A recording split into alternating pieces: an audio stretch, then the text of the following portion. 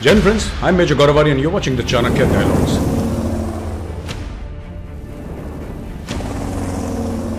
And what is this hook? Human rights, freedom of speech, freedom of expression.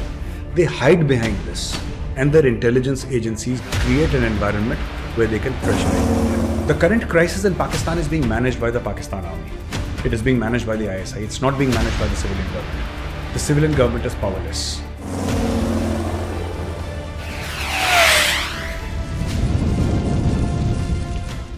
Gen friends, I'm Major Gaurav and you're watching the Chanakya Dialogues. Like this video, subscribe to our channel and don't forget to press the bell icon.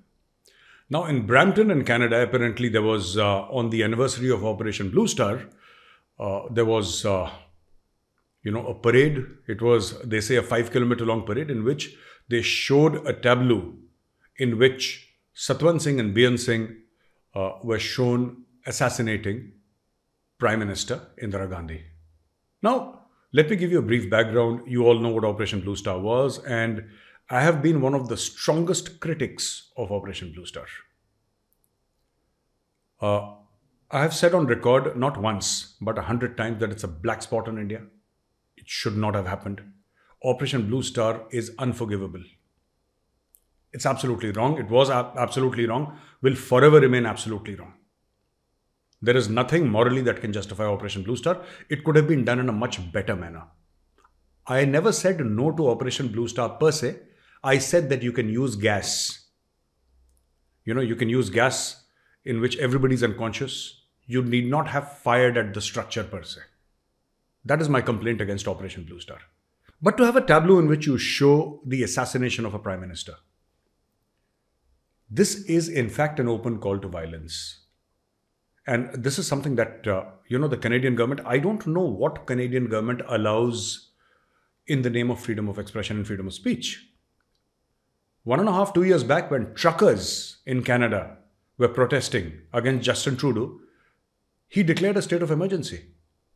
He had truckers arrested and assaulted by the Canadian police. So when it comes to Canada, when it comes to Canadian politics, they will not tolerate nonsense. But when it comes to some other country, Canada and UK both become these hubs of sedition. I mean, any seditious activity, you'll find a very fertile ground in Canada and the UK. Why is that? And I think we should take it very, very strongly. And here is a roadmap. I don't know if you're still doing it, or if you're doing it at all, but here is something that we need to understand and do. Number one, I think we need to find out who all these people are. Who are these Khalistanis who did this? Absolutely reprehensible, absolutely wrong, abominable, and they should be punished. And the way to punish them is this. Canada is not going to do anything about it. And these people feel very happy, safe and secure in Canada. But they have properties in India. I'm talking about Khalistanis per se. Any Khalistani that supports the assassination of Indira Gandhi and who was involved in this, somebody must have made the tableau. Somebody must have paid for it, right? Somebody must have planned it. Let's find out who these people are and let's figure out where their properties in India are. And seal their properties. Take away their properties. That's it. This is how, when you kick the Khalistanis, there is an Indian... it's in various Indian languages. It's in Hindi, but you can find translations in various Indian languages. Pet pilat. When you actually cause economic and financial distress to somebody, that is how the Khalistanis will come around. There is no other way. This is absolutely reprehensible, a death of the former Prime Minister of India, and they're celebrating it. No doubt. The attack on Golden Temple, I grieve as much as any other Sikh brother and sister. I hate it as much as any other Sikh brother and sister, or any other Hindu or Muslim or Christian brother and sister. Of course I do. With all my heart I do. Operation Blue Star should not have happened. But to celebrate the killing of India's Prime Minister publicly, this is shocking.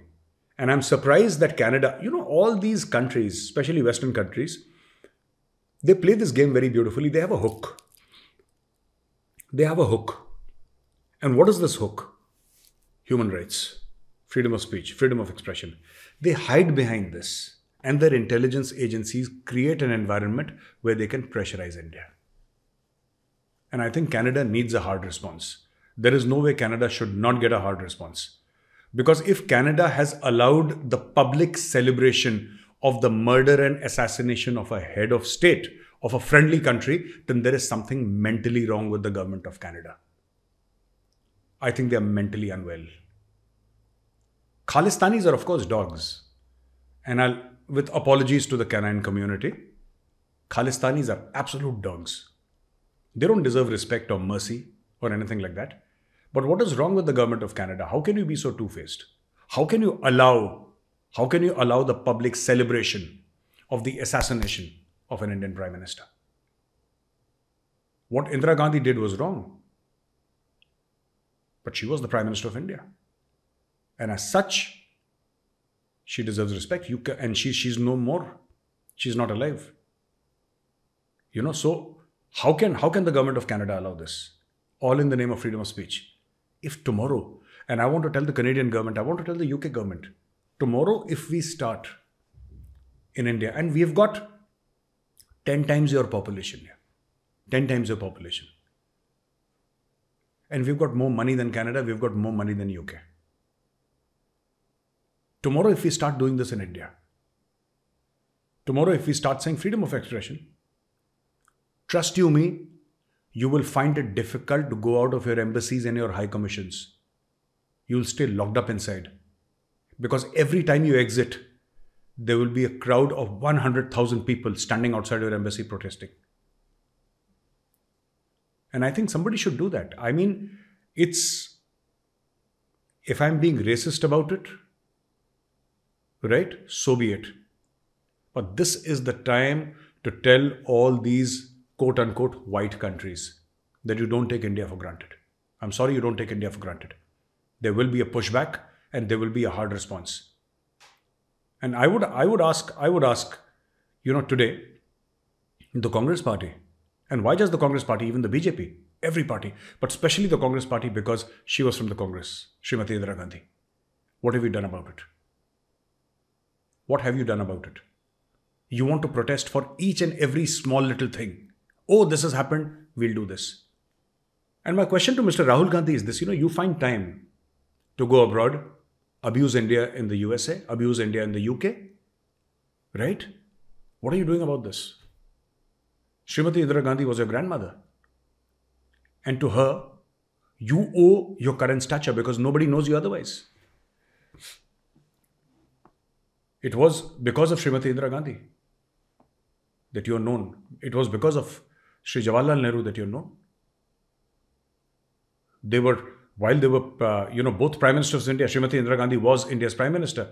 And I call upon the government of the day to take very strong diplomatic action against Canada in this. If you want to send somebody to Canada or you want to summon their High Commissioner, do that. Lodge a very strong protest and of course sort out these Khalistanis. I've already mentioned that. But I want to know, what is the Congress party doing here? What is the Congress party doing? Apart from tweeting, are you doing anything on ground? No, you want to do something on ground when you have an opportunity to go to the US or UK. When it suits your political ends. But here in Delhi, you're not going to do anything. Why don't you gather 100,000 or 200,000 people and march to the Canadian High Commission? Rattle their gates and say, here we are. And unless the Canadian ambassador apologizes, we are not going to move from in front of the Canadian High Commission. Just gherao it, block it. That's what I'm asking you to do. Do you have the courage?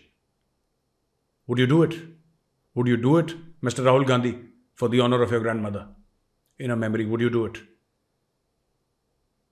And this is not just about the Congress party. Congress party should take the lead. But every party should join in here. Let it be an all-party effort. Rattle the gates of the Canadian High Commission. Just rattle their gates.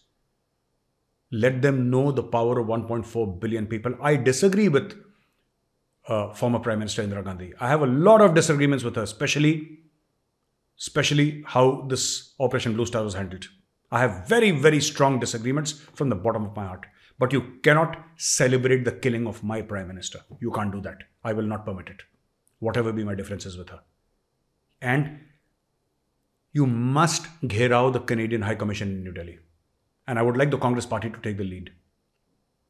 Otherwise, what's the point? What's the point of you going all the way to Canada, all the way to UK, all the way to this country and that country and US and saying that, oh, such and such thing happened in India and it's very bad and the freedom of this and freedom of that? Mr. Rahul Gandhi claims to be a freedom of speech absolutist, a freedom of expression absolutist. Does he also support the open glorification of the killing of his own grandmother by the Khalistanis? Does he support that? Does he support that tableau? What nonsense. I would appeal to the Congress Party to gherao the Canadian High Commission till the time. Don't let the High Commissioner of Canada step out of the Canadian High Commission. Don't let him step out.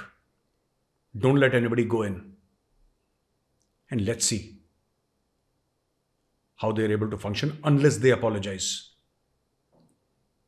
Do something for honor. Do something for self-respect. Do something for pride. Everything is not connected to a narrative. There are bigger issues in life.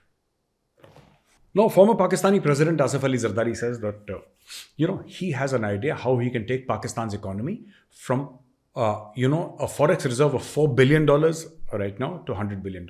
And, being a Pakistani, this is what he does very well. All spin doctors there, no? All spin doctors. So, then he goes on to explain how he will do it. How Pakistan's foreign exchange reserves will jump from 4 billion to 100 billion. And Asif Ali Zardari said, I was in jail, yaar. I was in jail. And when I was in jail, I read a lot of books on economics. And I became an economist. I too have read a lot of comics, yeah, Asterix and Tintin. Yeah. That doesn't make me a cartoonist. Though I draw cartoons of Pakistan very often, but that does not make me a cartoonist. So I don't know what is Mr. Zardari smoking, but one thing I'll tell you, he's a very astute politician, this man. And there are reasons behind this statement, which many Pakistanis may not have understood at this point in time. Some would have understood. He's trying to position his son Bilawal Bhutto as the next Prime Minister of Pakistan. Take it from me, he's doing that. The current crisis in Pakistan is being managed by the Pakistan Army. It is being managed by the ISI. It's not being managed by the civilian government. The civilian government is powerless, right? And this government of the Pakistan Muslim League Noon, right? PMLN, they have a history with the Pakistan Army. They are not 100% trustworthy as far as the Pakistan Army is concerned. But Bilawal Bhutto Zardari is new in the game. He's just been foreign minister for a little over a year. And this guy is somebody that the Pakistani army feels that they can mold. And they can, pressurize. So, his candidature is acceptable to the Pakistani army also, because Pakistani army feels that while we control the nation, while we run the affairs of the nation, we need a civilian face to tell the world that, hey, we are a democracy. And there is no more a useful idiot than Bilawal Bhutto Zardari. And the last news coming out of Pakistan for the day, ladies and gentlemen, is this. General Asim Munir, Chief of Army Staff of the Pakistan Army, called a conference in which he said that the perpetrators of the 9th May violence will not be spared and they will be tried under the Army Act. Now, this whole Army Act thing, a lot of people have written to me that, Major Sahab, why under the Army Act? Are the courts not functional? No, the courts in Pakistan are very much functional. There is no problem with the courts, except that the Supreme Court of Pakistan acts as an office of the Pakistan Tehreek-e-Insaf. Chief Justice Umar Atta Bandial talks and acts like a PTI worker.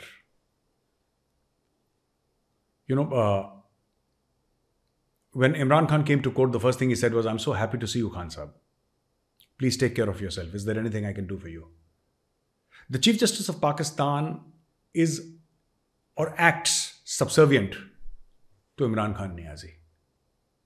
This is no longer a neutral court. This is no longer a court. I'm talking about the Chief Justice of Pakistan and his court, the Supreme Court of Pakistan. This is no longer a court that can uphold the law. No, this is a court that acts as an extension of the Pakistan Tehreek-e-Insaf, which is why General Asim Munir, the Chief of Army Staff of the Pakistan Army, is saying that we need military courts. Let's get everybody to the military courts, because once you're sentenced by a military court in Pakistan, nobody can do anything about it, including the Chief Justice of Pakistan, because that will be the last word of the law. When an army officer in Pakistan says that this will be done, then this will be done. So ladies and gentlemen, thank you very much for watching this video. If you like this video, press the like button. Subscribe to our channel and don't forget to press the bell icon. Jai Hind, Vande Mataram, Bharat Mata ki Jai.